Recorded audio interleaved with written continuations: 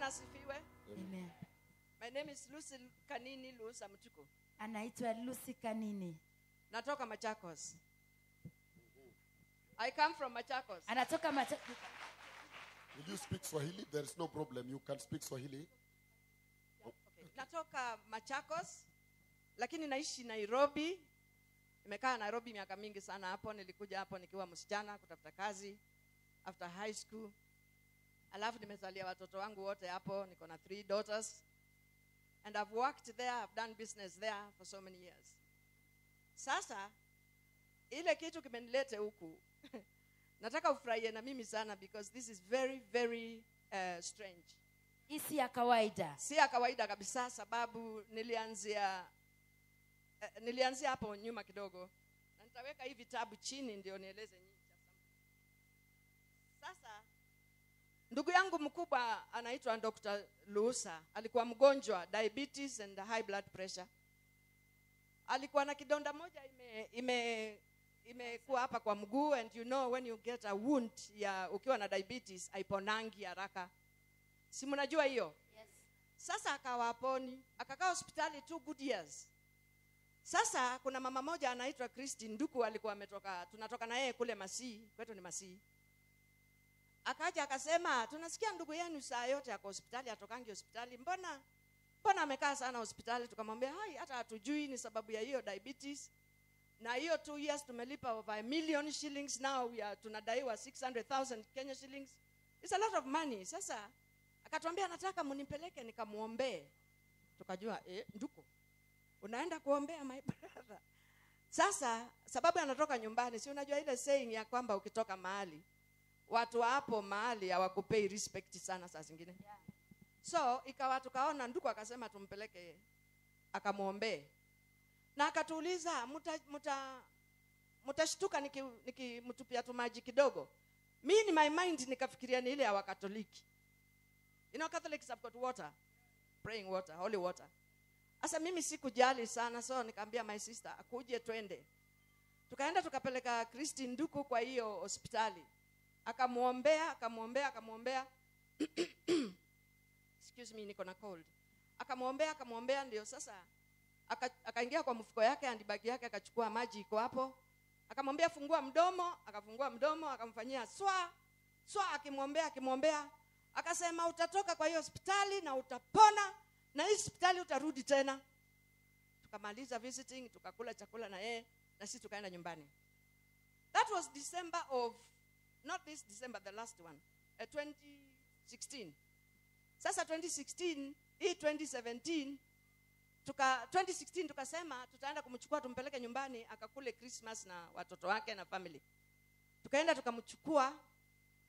Mark you, hakutoka immediately. Si unajua lazima kuwe na process, tutafute pesa twende tulipe hiyo balance.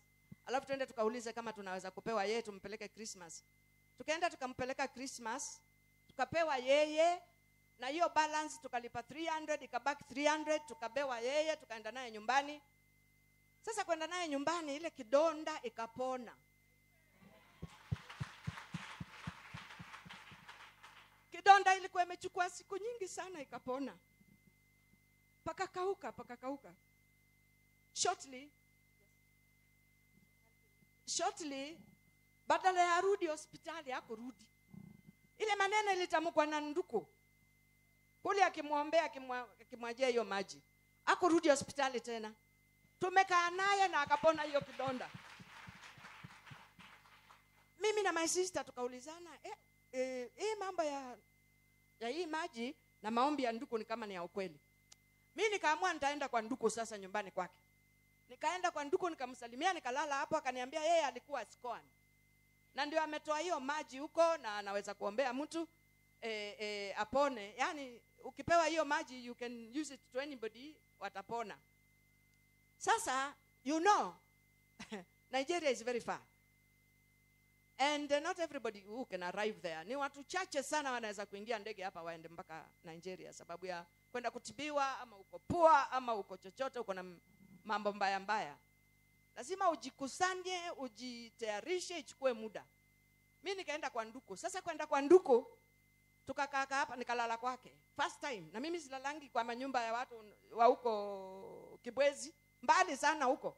Nilienda kwake na nikalala hapo sababu ni wa nyumbani na nilikuwa nataka kusikia hiyo safari yake na vile anaongea. Alafu akatuuliza, "Kwani hamjui Emmanuel TV?" Akasema, "Emmanuel TV? Ai. Emmanuel TV ni gani?" Na mimi vile napitanga hapa kwa hiyo machano nikikimbia kwenda kwa KTN ama NTV, mimi naonanga Daystar ama Faith Channel ama TBN. Mimi siendangi hizo zingine. But of course on Sunday morning unaweza kukuta KTN, NTV ama Citizen, kuna pastor hapo. Unaweza kukwama hapo tusikie. Nikarudi nyumbani tukaenda tukaangalia Emmanuel TV. Sasa kuangalia Emmanuel TV at first unakuanga uko stuck. Sababu ile mambo unaona hapo unashangaa. Unashanganga hii ni ukweli ama hii ni staged. You know what you mean by staging? Yaani ni drama wameweka hapo mbele ama ni nini, unakuwa mjinga hapo. Nikaangalia first day, second day, third day, first week, second week, third week. Nikajikuta miezi bado naamuka nikienda kwa Emmanuel TV. My questions ika take hold of me. Nikasema hii maneno lazima sasa nijue kama ni ukweli. Watu wote kweli, watu wote hawawezi kujua kama huyu ni mtu wa Mungu wa ukweli. Sasa mimi nikaenda kutafuta zile vitu tatu. Thank you. Nikaenda kutafuta vile vitu tatu. Atanasema nini? Anaongea Yesu. Anasema nini ingine? Anaongea Holy Spirit. Anafanya nini ingine? Anasoma Bible. Anafanya nini ingine? Anaita Mungu mwenyewe. Something true must be with this man. Because you should not go God only spiritually. You must know him also intellectually. Lazima ujiulize maswali. Jiulize maswali, sio kuinua mikono tu. Saa zingine shangaa kitu. Sasa ukishangaa kitu hapo ndio utaona unamkaribia. Hata nafikiria wanaume wote wameoa, wasichana wote wameoa. Huyo msichana ukukutana naye hapa akakustrike na hiyo beauty ama hiyo character. Uliingia kidogo ukaanga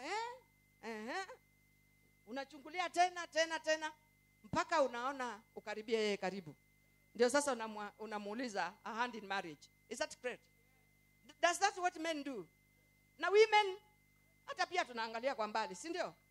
Sasa mimi nikaenda kwa hiyo Emmanuel TV. Nikamwambia my sister tuangaliange Emmanuel TV. Mimi ile kitu nimeona pale, hebu tuangalie. Tukaangalia. Mimi ile excitement yangu ikanishika tena. Alafu nikaingia kwa akili yangu. Nikaenda nikachukua, can I have these papers? Nikaenda nikachukua kitabu. Hii kitabu unaona hapa, nikaanza kuandika everybody who stands there giving a testimony. Nimeandika hapa mpaka nimechoka mkono. This is last year. Mimi nikaandika. Hii kitabu ikaisha, nikaandika makaratasi, nikaandika. Nikasema hawa watu, these people are not fools. Are these people stupid? Hawa watu wote ni wajinga hawa. Na wale naona kanisani ni wajinga. Kama saa hii mko hapa nyinyi ni wajinga. Basi, kuna ile mnafuata. Basi, mimi nikaweka chini na hiyo maneno ikaisha. Nikakaa. Siku moja, let me have this one.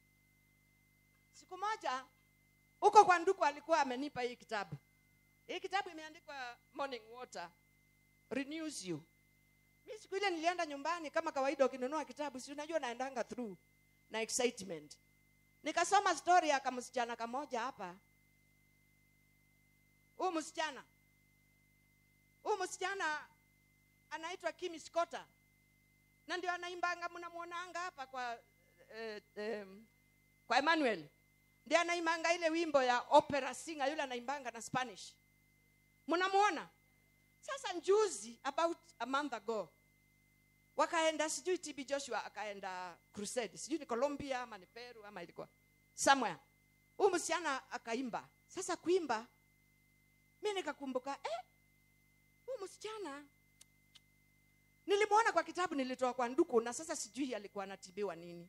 Hebu niende nikatafuta hii kitabu, nitafute huyo msichana nijue vile anaimba vizuri hapa. Na everywhere where TB Joshua goes, anaenda naye. Anaenda kuimba hiyo wimbo ya solo na ni Spanish, very nice. Nikafikiria hii kitabu niende nichukue, nijue huyu msichana alikuwa mgonjwa nini ndio aende TB, sababu atoki Nigeria, she's a South African. Aende nijue alikuwa ametibiwa nini mpaka amefurahi sana mpaka anaimbanga huko na anakaa huko amekaa kama family. Mimi nikaenda nikachukua hii kitabu, nikaenda through everybody. Na unajua ukirudia kitabu kuna tabia ya akili. Unataka kwenda hapo mbele kidogo ujue sasa na huyu sasa what happened here? Curiosity. What happened here? Sasa si unajua hapa ni kwa wale watu the big pictures. Kuna small photos ziko hapa mbele. Nikaenda nikaja nikakuta Pastor John Ngetich.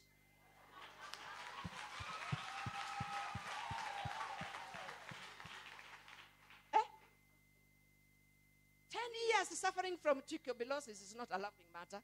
This is the caption yake. Nitasomea nyinyi muone kile ni capture. Oh sorry. Okay.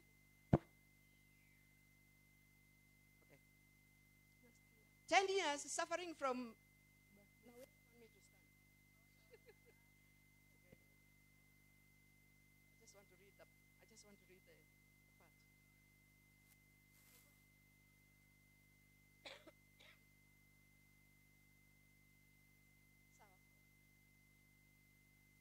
The caption here says, 10 years suffering from tuberculosis is no laughing matter.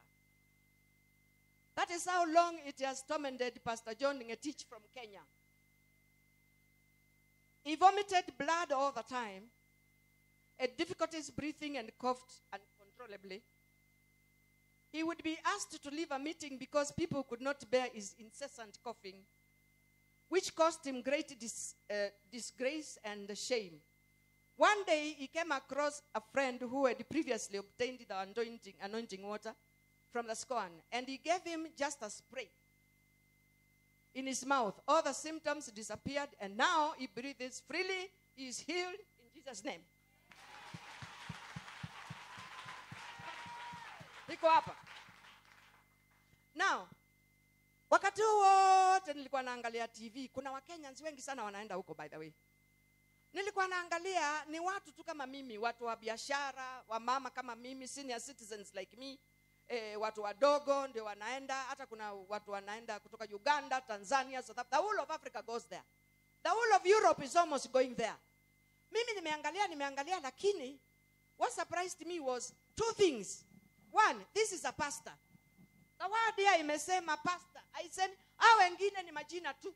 Joseph, huyu mwingine Mr. and Mrs., huyu mwingine doctor, I don't know what. Lakini hapa kuna pastor. Hiyo ikanibeba. Number one.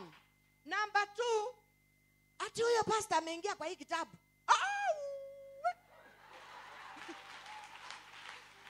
Huyo pastor ameingia kwa hii kitabu ya TBN Joshua, inatembea dunia mzima.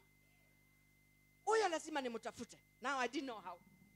So, modern life, Maisha ya na kisasa. kwenda shule ni kuzuri. Msome mpaka muanguke. Nikaenda kwa hapa, nikasema nitagugu. Nikaenda nikagugu Pastor John Ngetich. Ikatokea 3. Nikaita wa kwanza. Hello. Are you a Pastor John Ngetich? And you went to SCOAN? No. Wait.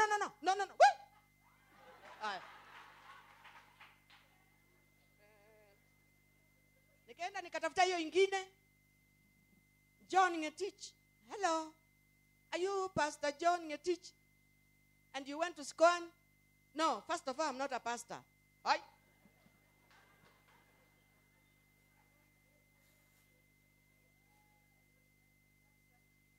The third one.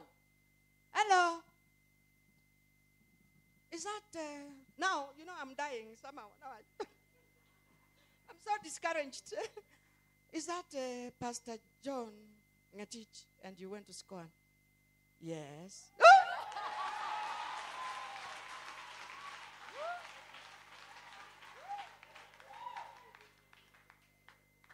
I almost died before I came. Nikamuuliza, aya, you are the one who went to SCOAN? Kanambia ndio. Na ulitibiwa TB ukapona? Ndio. Na uko na hiyo maji? Ndio. Hebu niambie nitakuja. Uko wapi?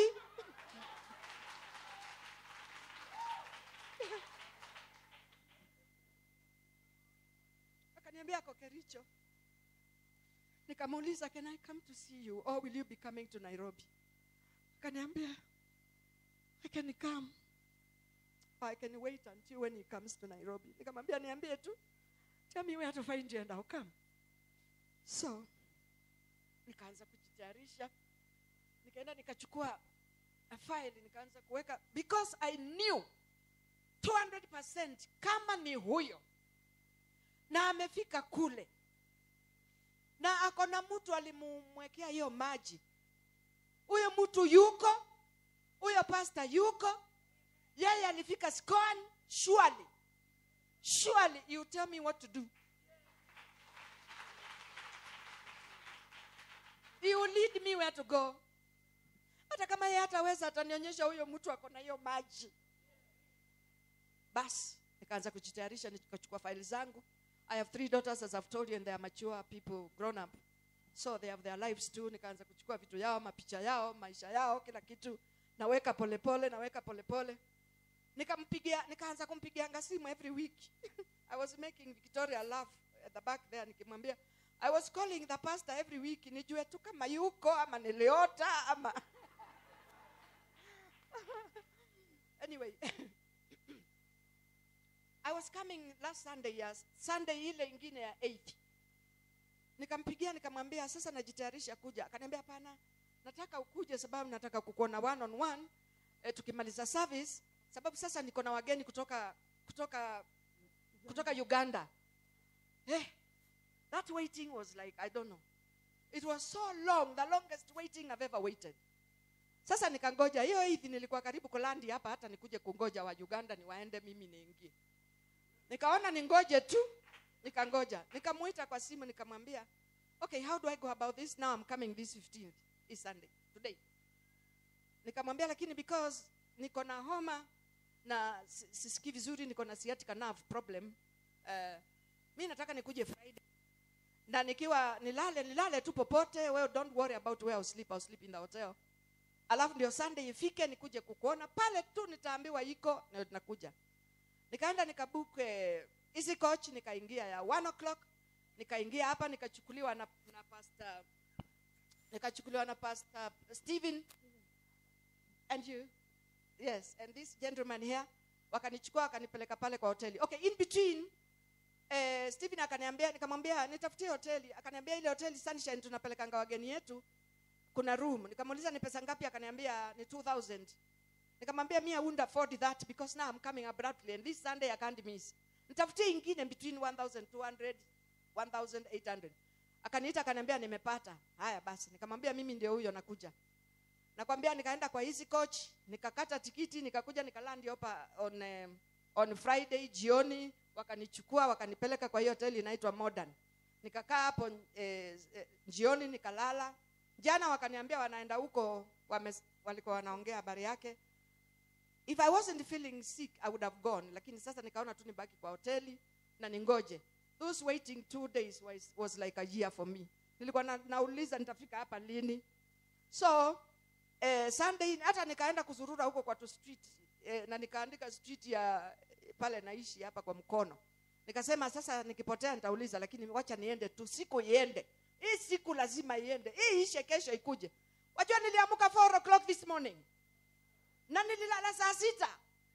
Nawaza tu, nitafika hapo lini? Mimi, this man is TB Joshua assistant. This pastor must. Mimi, this pastor. He must touch me. He must pray for me. He must pray for me. And I've told you 3 reasons why I came here. I could have gone to anybody in Kenya who has been to Scone.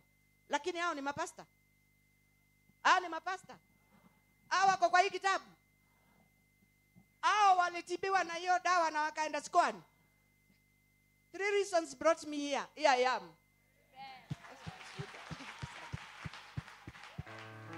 Hands together to the Lord. Pigia Bwana makofi. Okay. And your miracle is done. Muujiza wako umetendeka.